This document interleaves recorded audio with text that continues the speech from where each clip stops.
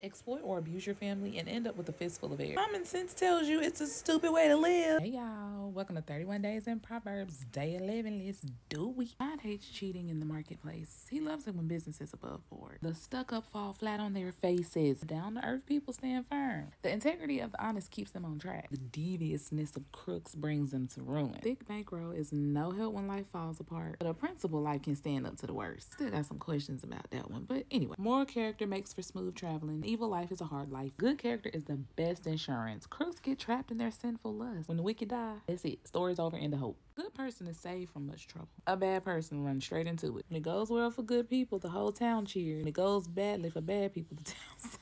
And right living people bless the city. It flourishes. Evil talk turns it into a ghost town in no time. Without good direction, people lose their way. The more wise counsel you follow, the better your chances. A woman of grace gets respect. Men of rough violence grab for loot. When you're kind to others, you help yourself. When you're cruel to others, you hurt yourself. Remember that. Bad work gets paid with a bad check. Good work gets solid pay. Like a gold ring in a pig's snout is a beautiful face on an empty head. My God. Desires of good people lead straight to the best. The wicked ambition ends in angry frustration. The world of the generous gets larger and larger, but the world of the stingy gets smaller and smaller. The one who blesses others is abundantly blessed. Those who help others are helped. The one who seeks good finds delight. The student of evil becomes evil. A life devoted to things is a dead life. A God-shaped life is a flourishing tree. Exploit or abuse your family and end up with a fistful of air. Common sense tells you it's a stupid way to live. A good life is a fruit-bearing tree. A violent life destroys souls. If good people barely make it, what's in store for the bad? I got some questions.